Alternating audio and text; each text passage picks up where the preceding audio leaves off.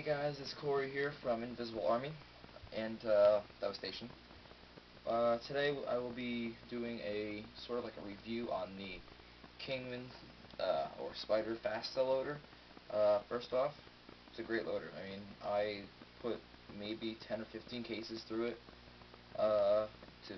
It's a great loader. It's light. It's easy to take apart. There's only a couple main parts to it. I guess we'll start off with the battery. It is in easy, just comes right off. It's not where it's so easy that it'll just fall off during a game. No, there's like a little lock piece to it. Right here I have the LED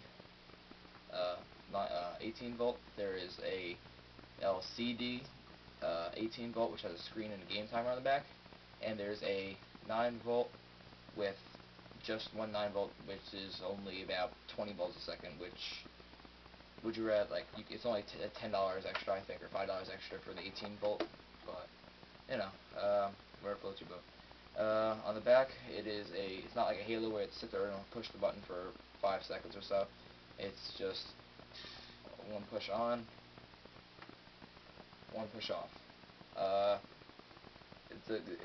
I like that a lot because, you know, you don't have to sit there and hold it. Like, say you get on the field, right, and then off the break, you take 2 or 3 shots, and then nothing's loading. You don't have to sit there and hold the button for, like, whenever you're in, like, say, the Dorito or whatever, you know.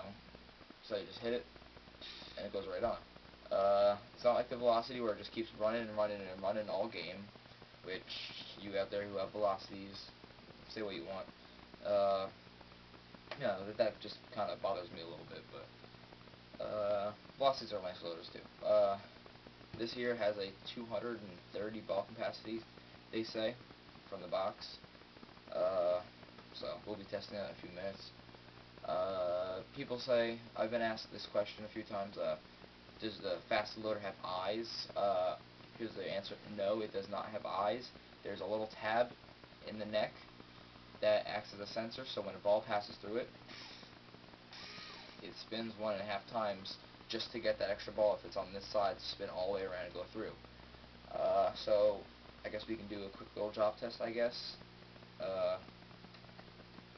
and a capacity test.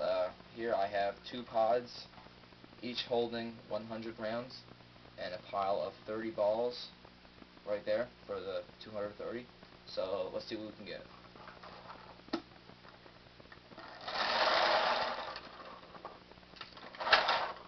One pod.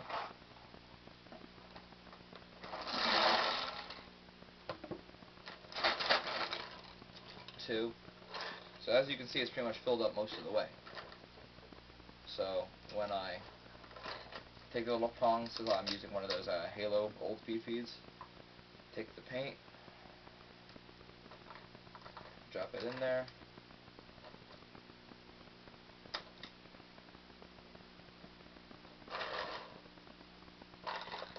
oh yeah, we got plenty of room here.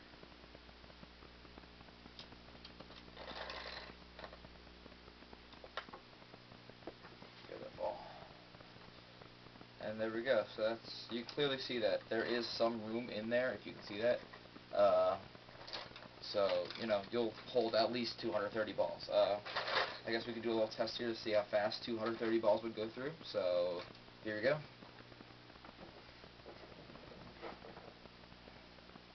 Turn it on, and here we go.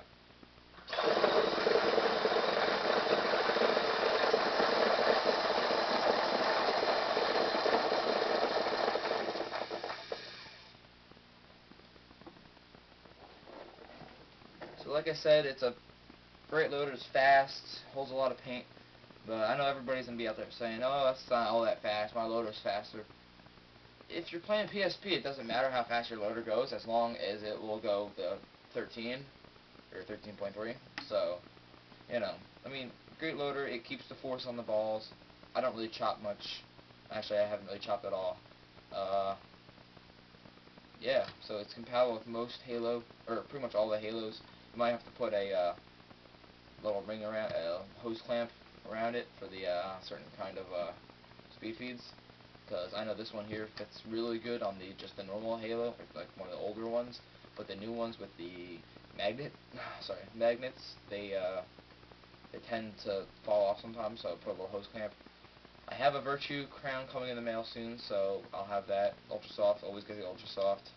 It'll save you so much time. Yeah, so that's pretty much it for the Fasta loader. Great loader, fast, holds a lot of paint. Yeah, it sits back on the gun, so it's not like a Halo or a Velocity where it's kind of forward on the gun, so now you can wrap the bunker without them kind of coming out to clip them in the front of the loader. You know, people say what you want about the loader, but I like it. I mostly use my Halo instead, but all Fasta needs to do is put like a little rip drive on the bottom and you're set. So that's pretty much it. Thanks for watching. Corey Omek from Invisible Army and Devastation. Thank you.